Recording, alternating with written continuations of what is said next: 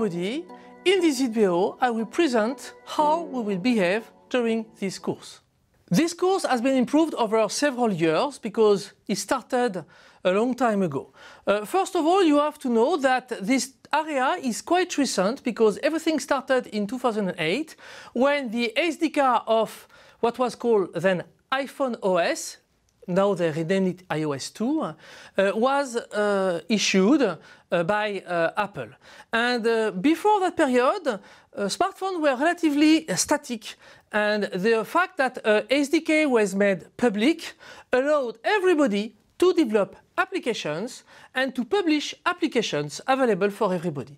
And that has totally changed the way smartphones were used, because before it was only for dedicated managers with a very few specific tasks. In January 2010, it became obvious that such courses was of interest for master students. And so we tried to introduce some teaching of iOS within the context of a student project. It was then iOS 3. And in the falls, we created a new course that was then dedicated to iOS 4, and that was taught as a regular course to master students. And then next year we followed with a new version of iOS, and in 2012 the course was also recorded and made available on iTunes.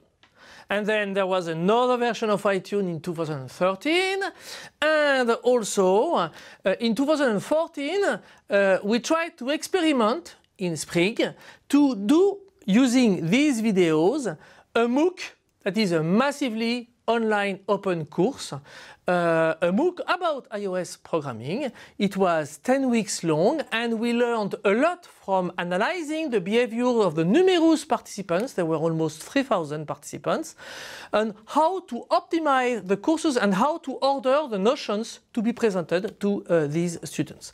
And in falls, a new course, a new version based on iOS 8 was presented.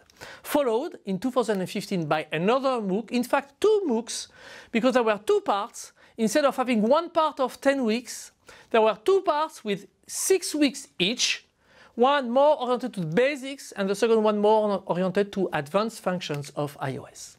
At that time, it was becoming difficult to rebuild the course every year because it's an area, it's true also for Android, that evolves very fast. And so it's really important to update the course. But it's also, you can imagine, you have to rerun everything, to reprocess every example from scratch. So it's very long if you want to be very precise.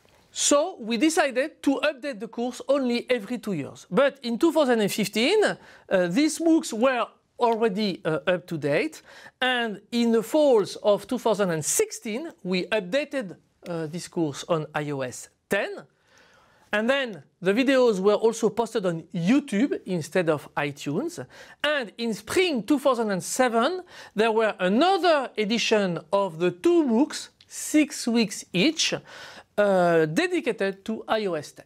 And we come to 2018, where we produce a new release of this course. We are recording the first video a few days before the launching of iOS 12 by Apple. In fact, this year the course is recorded in English because we are experimenting the share of courses between several European universities, from the League of European Research Universities and some others. And the idea is to increase the feasibility of foreign students to follow this course by internet. So this course benefits from numerous innovations, and this year, as I just told to you, English version. This course is built on online courses. So these videos, these are relatively short sequences in English, available on YouTube via the companion website, and you also have labs. Especially at Sorbonne Université, they are almost every Monday from 2 to 4 p.m. And for remote students, you also have the possibility to perform the exercise, and we will see how we can have you deliver this exercise to the teachers for some feedback. The objectives of this course is mainly to let you master programming on smart devices. You have to deal with the basics of it. There are numerous needs these days, and there are only a few experts, much fewer experts than it's required by the market. Okay? And also you have to understand that these smartphones and these applications have generated numerous new usages in home automation, smart cities, collaborative applications, etc., etc. But it will probably generate even more in the future. You also have to be able to navigate over the documentation. You always have to stick to the documentation. It's an always evolving area, so the documentation is updated regularly, and it's important to be up to date with the latest version of the APIs. You also have to navigate between technologies. Of course, we will deal a lot with iOS programming, but there is also a part of the course at Sorbonne University, and I hope also for all the universities, that deal with Android. There are many common concepts, and there are also different processors and different ways to do the same thing. But you will see that a large part of the concepts you will see in details in iOS can be transferred to Android. And of course, it's important to practice. This is programming. And programming is not only a theoretical stuff. You also have to practice. I like to say that as for aircraft pilots, you need to have flying hours. And these flying hours are important because they give you confidence and they give you fluency in the way you drive your applications. And at least it's important for the exam. So there will be an exercise every week. There will be a project also on the Android part. The contents of this course that will last for 14 weeks. There will be some weeks off during the path. So we are starting in September and we will end in January. So you have a winter vacation and a few weeks that will be off also in November. There is a first part that will last for 11 weeks. And I will present you this part that is dedicated to iOS 12, and we will also do a little bit of watchOS 5. We will work using Xcode 10, and it's a major update of the course as usual. So these videos will present you the state of the art as for iOS 12 and watchOS 5. We will mostly work using the Swift language in its current version, that is 4.2. And we will also do a little bit of Objective-C, and I will talk about that later. Then there is a second part that will last 3 weeks, that will be performed by Etienne Renaud, that deals with Android, but we will present you Android from iOS. So, assuming that you have assimilated the concepts of iOS. Mostly it will be the Oreo version and a little bit of the Pi version that is just getting out these days. When I'm recording the video, of course. And so you will get, at the end of this course, a global vision on the area. Because, as you know, aside iOS and Android, there is almost nothing. I know that students like to know a little bit how they will be evaluated. So here is the function we will apply to you. There is a final exam that will take 65% of the notation, that will concern iOS only, and that will be an exam on computer. So you will have a limited time, you, the computer, and we decide who wins. And of course, if you win well, you get all the points. Then there are labs. Labs are only about 10% of the note. It's all over the weeks. The labs is not important for the grades you will get from it. It's important because it forces you to practice regularly and to make you confident and to make you more fluent in programming. And also you have the Android part. The Android part is shorter in terms of time, but it's also quite important because you cannot ignore Android in programming on mobile devices. So it will be 25% of the grades. You have, of course, Macintoshes, and everything will be set up for you to work with Xcode, etc., at Sorbonne University. You have first in the Salsar, so the student at Sorbonne University know very well where is this room. And you also have another room at the 4th floor, that is Salle 409, that is less used for teaching, and that can be lots of benefits for students working when the Salsar is occupied by other lessons. And of course, for other students, but also for Sorbonne Université students, you can use your own devices, and you may use your own Mac if you have one, and also for other remote students, because now it's possible to have an individual license for iOS that allows you to deploy applications on your own device. An important thing, a lot of students over the years get used to retrieve code on the web for any language. Okay. It's very nice for languages that are quite stable, but in this area it's quite dangerous. Okay, I don't say you never have to go on the web. Especially, there are very useful websites such as Stack Overflow that provide very nice information. But in this area, you have to realize that it's also dangerous, okay? Because, okay, there are two things. The first thing, it depends on you. It's nice to copy-paste code, but it's better to understand it, okay? And sometimes you copy-paste code, I'm not sure that you really understand it, so be aware of that.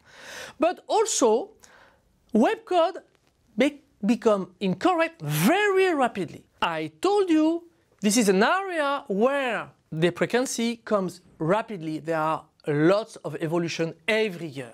Okay. And also you have to remind that there will be no internet connection during the exam. It's you and the machine, and you against the machine alone, not connected to the web. So you will have to know what you want to do. As I already told you, you have hardware available at Sorbonne Université.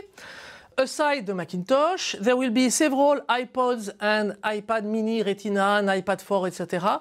that will be borrowed to students. And there are also some other material, iPad Pro plus Pencil, iPhone plus Watch, that will be brought to you for the concerned labs. And the idea is to let you share these and practice, okay? There will be also some Android terminals available for you, especially for the delivery of the project. Of course, the terminals, the iOS terminals and the Android terminal will not be in the computer room. They will be borrowed to students, individual students that will be responsible for the material. And of course, you can use your own terminal if you have any. If you're interested, you have to contact me, and we have to agree because you have to sign a document stating that this is a device from Sorbonne Université. I would like to mention some main pedagogical choices. The first one is about the construction of user interfaces. We will mention several ways to do it, but we will deeply explore one of them only. That is the programming mode. It's a choice because my feeling is that it's interesting to know how it works. What is the intrinsic mechanics of it? And you will discover that you have several ways to do it, including drawing user interfaces with a mouse, but it's sort of magical. The second choice concerns memory management. It's a delicate problem in embedded systems. Even though the type of embedded systems that are mobile devices is now using automated mechanisms. Okay? But it's important for me that master students are aware of such a topic. And in fact, to be honest, up to iOS 5, where ARC, automatic reference counting, was introduced, there were no automated way to manage memory. So we will see how it was done before. It's a very classical and interesting mechanism that is visible in Objective-C only. Okay? This motivates the fact that we keep a bit of Objective-C, despite the fact that it's interesting, even if you are using Swift, that you are able to read Objective-C. So we come to the language part. We will do mainly Swift and a bit of Objective-C for memory management on the one hand, but also because it's still important, especially if you are to reuse existing code. Let's mention a little bit more about choice 3. Objective-C is stable syntactically, even if there are some changes of convention. We will not detail this, but you have to know that purists know what I'm talking about. And Swift is becoming stable. Swift was introduced in June 2014, and the first year I know because in September 2014 I started to teach Swift. And code compiled in September was not anymore compiling in November. Okay, so it was terrible. Then there was a period where Swift gradually came toward stability. And we can say that since Swift 3, there is more maturity and more concern of Apple about backward compatibility.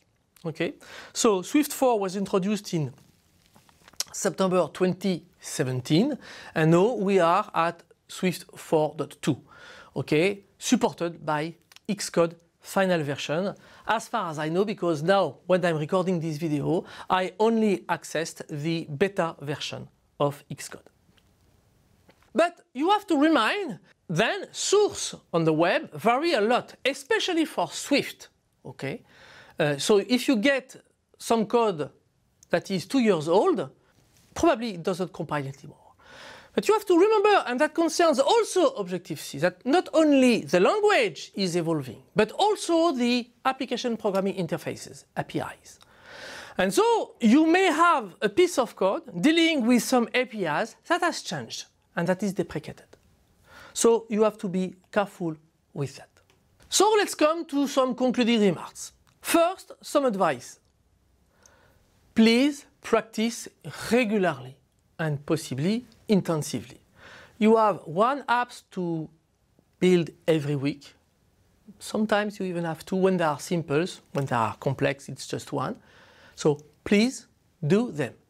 This experience increases understanding. Remind these flying hours I already mentioned. You will be more fluent in the navigation over concepts and documentation, etc., etc. So please complete your exercise. And so, I wish you good luck for your trip. This is a nice cruise. You probably will be able to manipulate those sticks, if you see what I mean. And the teaching people will probably be there, watching how you progress and where you go in the domain of mobile device programming. Thank you for your attention. See you later.